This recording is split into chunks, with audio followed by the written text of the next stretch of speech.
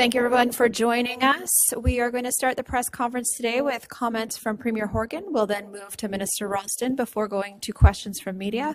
A reminder to media on the line, please press *1 to queue up now. Go ahead, Premier Horgan. Great. Thanks very much, Jen. And of course, I'm here on the traditional territory of Lekwungen-speaking people, the Esquimalt and Songhees First Nations.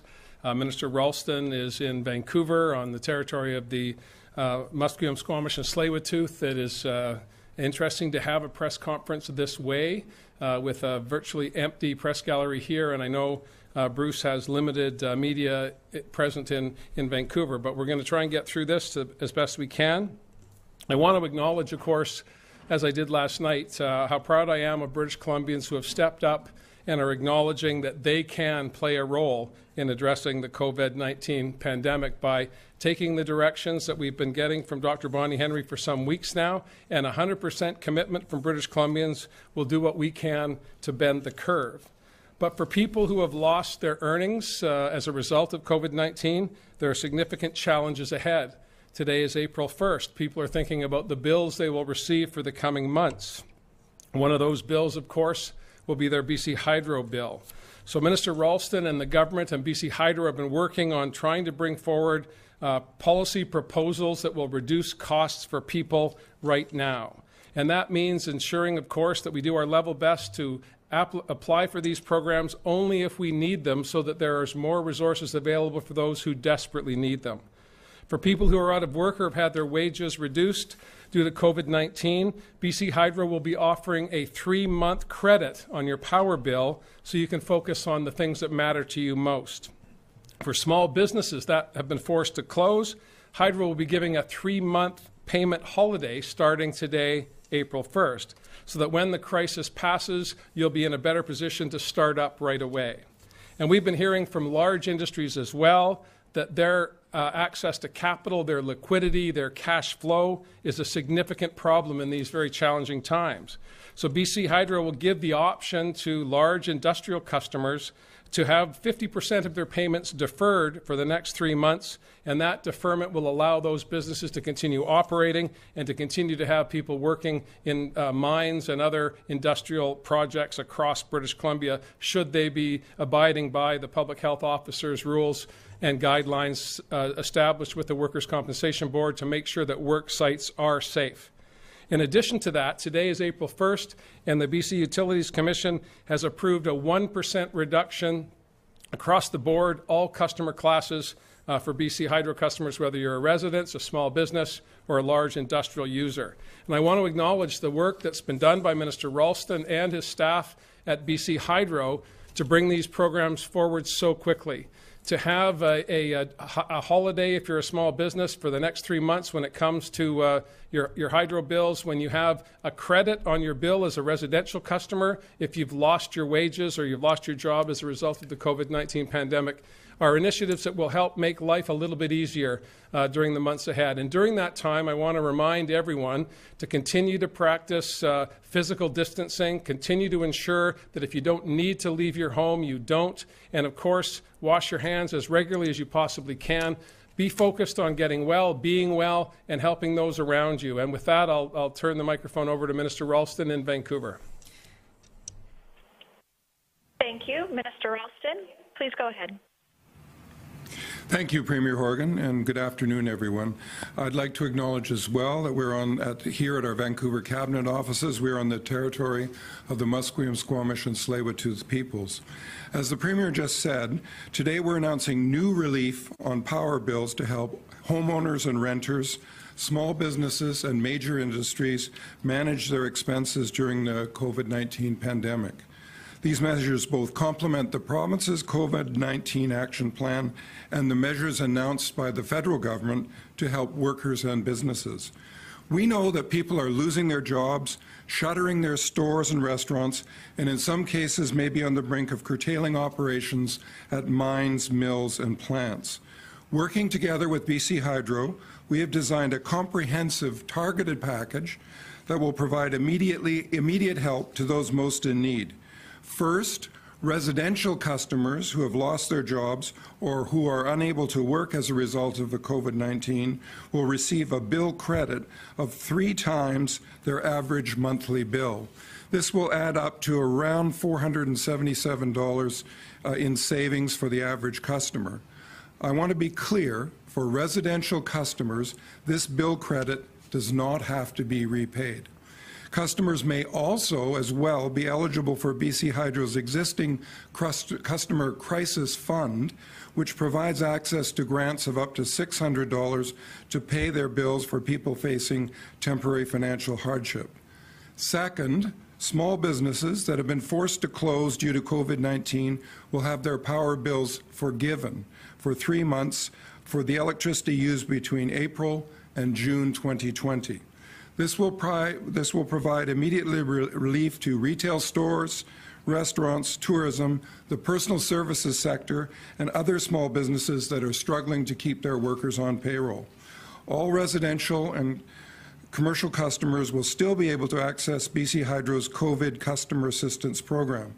Launched shortly after the crisis began, it provides customers with the option to defer payments or arrange a flexible payment plan with no penalty to help pay their BC Hydro bills. Thirdly, the major industries such as pulp mills, mines will have the opportunity to defer 50% of their bill payments for 3 months. Electricity is one of the largest operating costs for these businesses. Repayment for the industries deferring bill payment will occur according to a prescribed plan, with the first payment not due until September 1st, 2020. We are working with BC Hydro to make sure there is a simple and streamlined process for customers to apply for relief so we can implement these new measures as soon and as effectively as is possible. But we wanted to let people know more relief is coming. Customers will have until June 30th to apply for relief. Those who have lost their jobs or are unable to work due to COVID shouldn't have to choose between paying their rent or mortgage and paying their hydro bill. These measures will also provide relief to small businesses that had to close during COVID-19 and support them in reopening once the pandemic is behind us. And it will help to sustain major industries across our province to support jobs, communities, and our economy during these challenging times. Since forming government, we've been focused on keeping hydro rates affordable and making sure BC Hydro is working for people. And as the Premier just mentioned, electricity rates are actually coming down by 1% for all BC Hydro customers after the BC Utilities Commission provided interim approval of BC Hydro's rates application submitted last August. This is the first rate decrease in decades and is a direct result of the work we've been doing together with BC Hydro to control costs and find savings. COVID-19 touches all aspects of our lives and our economy. In this stressful time, we want people and businesses to know we will do everything we can to support them. The relief on power bills we're announcing today builds on our COVID-19 action plan. Our plan is focused on services to protect people's health and safety, providing financial relief to people and businesses, and building BC's plan for economic recovery in partnership with business and labour. Combined with the support measures introduced by the federal government, there are several key items in our action plan that will make a difference for business, including a one-time tax-free payment of $1,000 for people who can't work due to the pandemic, delaying tax filing and payment deadlines for personal income tax, employer health tax, municipal and regional district tax on short-term accommodations, carbon tax, motor fuel tax, and tobacco tax. We're also cutting the school rate in half for commercial properties in classes 4, 5, and 6 in the 2020 tax year, and providing funding for the hard-hit tourism and culture sector, a clear commitment that we will help them survive the immediate crisis and rebuild. These measures will be a significant help for many British Columbians who are under added stress due to the pandemic. In concluding, I want to echo the Premier's thank you to the staff at BC Hydro and government ministries who've been working extremely long hours to design and implement the power relief programs we're announcing today. I'd also like to take the opportunity to acknowledge all the essential workers at BC Hydro who are on the job 24/7 throughout the COVID crisis to make sure the lights and the power stay on. The power line technicians and the people working at dams and substations and in control centres all over our province who we're relying on to keep the power on and who are working through the same fears, stress and anxiety as the rest of us. Thank you. The Premier and I are happy now to answer any questions. Thank you, Minister. A reminder to media to press *1 to get into the queue. Please unmute your phones. You will not be audible until we call your name. Our first question comes from Tanya Fletcher. Hi, I'm wondering if you can clarify and perhaps specify for the 3 months average savings of $477. You mentioned that this is for people who've lost their jobs or can't work. Is that the criteria, or is this across the board? And if it is specifically for certain people, do they have to apply, and how does that work? Do they have to prove that? Thanks, Tanya. Over to Minister Ralston. Yes, it's for people who have lost their employment, and it's a fairly broadly defined category, and maybe I can just give a little bit more detail. It includes workers, including the self-employed who are quarantined or sick with COVID-19, workers including the self-employed who are taking care of a family member, or parents with children who require care or supervision due to school or daycare closures and are unable to earn employment income, irrespective of whether they qualify for EI or not. Obviously, those who qualify for EI would be in the category. The calculation is an average of the bill over the previous year, and for residential customers, it will come in the form of a credit to be applied to bills over the next several months. In fact, during the summer, since many people's bill tends to decline, the credit may carry someone a little bit further than 3 months, maybe 3.5 months or 4 months even. Thank you, Minister. Our next question is from Mary Griffin. Oh, hi, Premier. Hi, Minister. We've been speaking with a number of small business owners who are looking for relief, and I guess the hydro is going to help, but they're really getting hammered because they've paid their rent today, and they don't know what they're going to do going forward. A lot of them have said that's it. They don't have any money in the bank to pay their rent on May 1st because they're not getting any relief, as in the residential sector. Can you offer any hope for them going forward? Yeah, the small business... You go ahead, Bruce, sure. Sorry. The small business sector will be able to apply starting the week of April 14th. In the interim, there are no disconnections from service that are contemplated, and there is also the commitment of the previous program that's already in existence, the COVID-19 program, that will help people defer and rearrange their bills. And this is a new addition to that program. And I would add, Mary, to Bruce's comments, broadly across the small business sector, we've been working, Minister James, Minister Robinson, have been working with the federal government to make sure that we're coordinating the programs that we're bringing forward. This is as always, uncharted territory for both orders of government.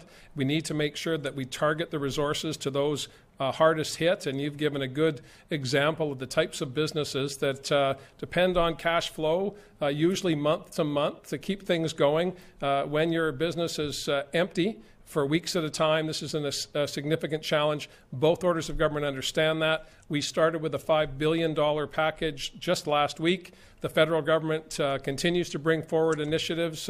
We'll be in contact, as we are regularly, with the federal government to make sure that we target relief and support for small businesses and, of course, most importantly, their employees that keep those businesses operating in the good times, or rather, I should say, in the normal times.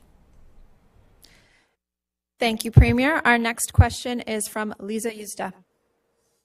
Regarding the application process, so somebody has a bill right now that says, or comes in the next couple of weeks that says they need to pay at Hydro. I thought I heard you say that they have until June 30th or July 30th to apply, so those bills will just pile up if someone doesn't pay? I'm just wondering how the details of that work. Thank you. Over to you, Minister Ralston.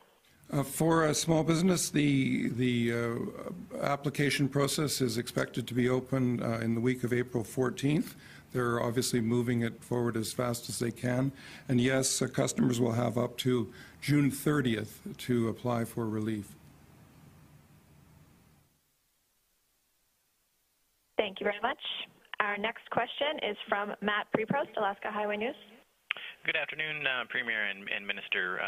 Premier, yesterday you had told British Columbians to stay home.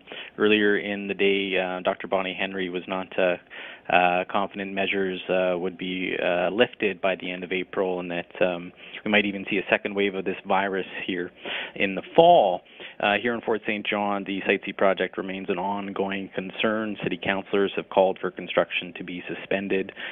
So has our former Northern Medical Health Officer, and the Blueberry River First Nation has now written you personally. I'm just wondering at what point will the province consider suspending construction to limit the risks on Fort St. John and the Peace region?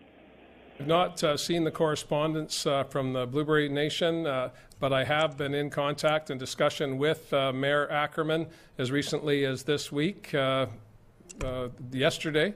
And I've heard the concerns of people in the north. I've also listened to the advice and direction we've been getting from public health officials, particularly Dr. Henry, and the Workers' Compensation Board, WorkSafe BC, which is putting in place rules of operation for not just Site C, but other projects that have a lot of people coming in and coming out. We're confident that taking direction from public health officials that are on the ground, working on these issues on a regular basis, looking at the data hourly, not from a historic perspective as someone who is now retired might, but on an hourly basis. And we're confident that the measures that have been put in place by BC Hydro to protect workers, to protect the community, are appropriate at this time. And until Dr. Henry tells us otherwise, we're going to carry on.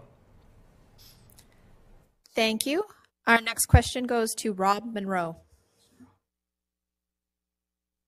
Monroe is no longer on the line. Our next question is Keith Baldry. Hi, yes, Mr. Premier, both you and Minister Ralston referred to the stress people are under right now. Dr. Bonnie Henry yesterday and Minister Dix both said we're going to be in this for quite a while. Are you concerned about the psychological impact this is going to have on British Columbia? Is it literally a rise in mental health challenges at the very least for many people? Well, certainly we are. These are real concerns. Anxiety is high. Particularly, everyone knows that financial issues are always challenging for individuals, for families, and when you've lost your job and there's no prospect in the immediate term of that being resolved, you're looking to government, you're looking to family, you're looking to other social agencies to fill those gaps. And I'm encouraged and optimistic that people are stepping up to meet those challenges. Minister Darcy, Minister responsible for mental health and addictions, has put in place a plan within her ministry to ensure that we are reaching out as best we can to make sure that those people in communities that provide services, mental health services, social workers and others, have the supports that they need so that they can deal with an increasing workload. Domestic violence is a big concern. We haven't seen an uptick in the last briefing that I've had, but these are issues that may come into play in the short term or in the long term.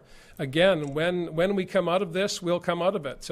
Dr. Henry's been clear. These initiatives are in place for today, not forever, and we will be able to guide British Columbians as we get closer to bending that curve. And that's why last night I asked all British Columbians to recommit to each other and those frontline health workers and other workers who are keeping the economy going, keeping food in our grocery stores, getting it from other parts of the world into those stores so people can access it. This is an extraordinary time, and it's going to take extraordinary resilience from British Columbians to get through it. And if we help each other, if we support each other, we will do that. Our next question is from Shannon Waters. Hello, Premier and Minister. I'm curious about this program for homeowners who may be getting a break on their bill if they've had their income impacted, and how that will apply to landlords, specifically those who have tenants where they are covering the utility bills at this point in time. Will there be some kind of mechanism put in place to ensure that tenants might get some kind of a break as well if their landlords are given one? Thank you. Over to you, Minister. Over to you, Minister Ralston.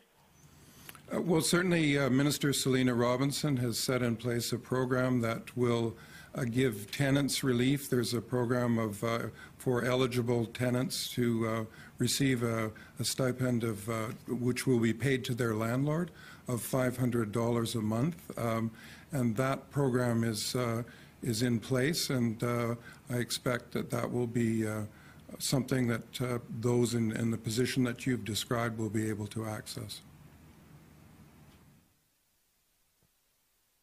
Our next question comes from Nomi Mujanda, Radio Canada.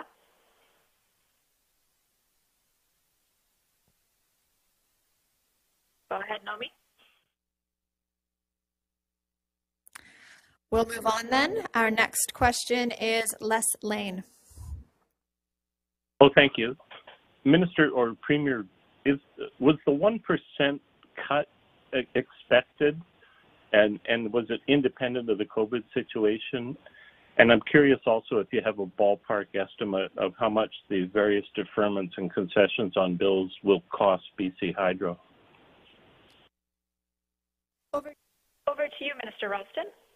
The 1% is independent of the COVID crisis. That was based on the rate application made last August to the BC Utilities Commission, and it came into effect today. In terms of the cost of the program, the measures for residential and commercial customers, small business customers, will cost about, it's an estimated $80 to $90 million.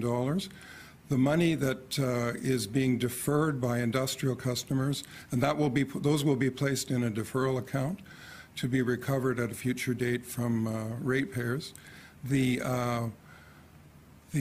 money that is being deferred by the industrial customers will be money that is owed on the balance sheet, and they will be charged a modest rate of interest and will be expected to repay, although there is a provision for, given the economic circumstances we're in, of perhaps a company not being able to pay. So there has been that amount set aside as well. But roughly $90 million is the cost of the program. Thank you very much. Our next question is from Binder Sajan. Hi there.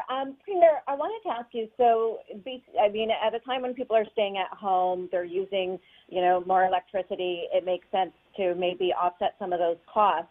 By the same token, people are perhaps not driving as much, and so perhaps the driving risk goes down in terms of crashes. Is your government also looking at a similar type of program for ICBC? Well, that's a good question. I know Minister Eby has been focused on ICBC since about 24 hours after he was sworn in and given the responsibility, and it has been an extraordinary task without COVID-19. I know that we're looking at an enhanced care model going forward. That's being developed right now so we can reduce costs for people, all classes of drivers, and that's the priority of the minister at this time. You will know that the cost of driving has decreased because of the cost of gasoline going down as well. Just around $1 a litre in British Columbia at the present time, the lowest it's been in recent memory for sure. So I don't believe we have any programs contemplated to reduce auto insurance costs as a result of COVID-19, but that's a good suggestion. I'll mention it to Minister Eby next time I talk to him. Our next question comes from Lisa Cordasco. Thank you. Forgive me if you've answered this already, but I just want to clarify that all customers, whether residential, small business, or large industrial users, will have to apply to BC Hydro for relief. And if that's the case, how soon can they apply? And how do they prove, in the case of individuals, that they, have been laid off or cannot work because of COVID-19? Over to Minister Ralston. Thank you. Eligible residential customers will be able to apply by the end of next week, and small business customers will be able to apply starting the week of April 14th. And they'll have up to June 30th, 2020 to apply for bill relief. Eligible industrial customers can contact their key account manager. In terms of eligibility, the obvious eligibility for those who are laid off would be an application with EI, and then there will be there's an effort going to be made to work with other agencies so that people can prove to the satisfaction of Hydro and that they are eligible. It's meant to be a process that will be flexible and efficient. Our next question is from Colton Davies. Hi, Premier. Hi, Minister. A small minority of customers in BC get their electricity service from Fortis or from their local municipalities. Will those customers get a subsidy from government in the same way if their electricity providers don't provide the same supports that the government is offering as announced today through BC Hydro? Thank you. Minister Ralston. Well, thank you very much. Certainly, in the Fortis service area, there are many customers in British Columbia. I have spoken with the CEO, Roger D'Antonio of Fortis, and because Hydro is owned by the government, it's obviously a different relationship. Fortis is a private company, but they are interested and are following very closely the program that BC Hydro is putting forward. I've also spoken with the BC Utilities Commission, which regulates Fortis, and they have jurisdiction, an independent jurisdiction, over what Fortis might be obliged to do. So I understand that the BC Utilities Commission and Fortis are in discussion, and I'll await the response there, but it may very well be very close to what BC Hydro is providing for its customers. And finally, we have Richard Zisman. This is a question for Premier Horgan. Premier, are you worried about the impact this virus will have on students, mainly at colleges, who are studying things like nursing or welding or culinary school, where they need that hands-on, in-person training to be able to move on to full-time employment? Are you worried that not being able to have this for the next few months will set the workforce back and potentially cause some problems once we get out of this? That is a real concern, and Minister Melanie Mark is reviewing that now with presidents of universities and colleges.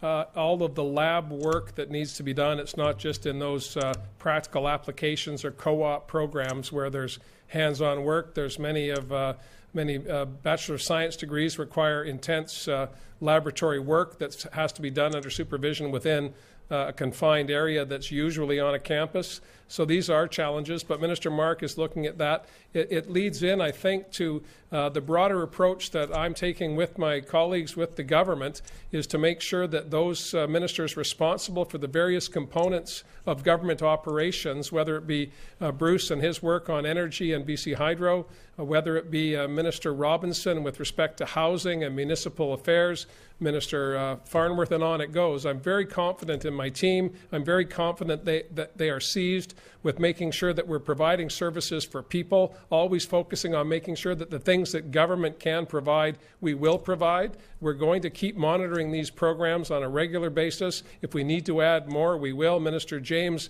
is working diligently to make sure we can contain all of the costs to the extent possible, but we're also hearing very clearly from the business community and from people that we can worry about the costs later. I'm not saying we be reckless here, but we need to make sure that people don't suffer unduly as a result of these issues. That includes getting that certificate, getting that diploma, getting that degree that people have worked so hard for, and in the last stages of their final year of those programs, to have this come down upon them is a challenge, but one that's not insurmountable. And I know the minister and those that are delivering the programs are working on that right now.